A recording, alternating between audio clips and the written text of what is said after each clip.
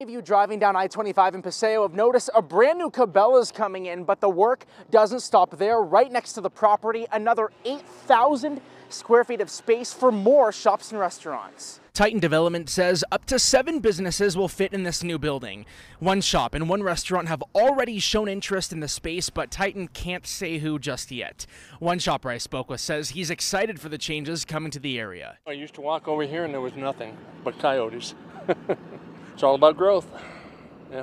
So looking forward to hitting it. 5 other buildings are going in around the property. The developer says he expects the entire project to be completed in 2 years. Titan Construction tells me Cabelas is supposed to open in September, and then this new space behind me will open in November. Reporting in Albuquerque, Justin Matthews, KWT, Action 7 News.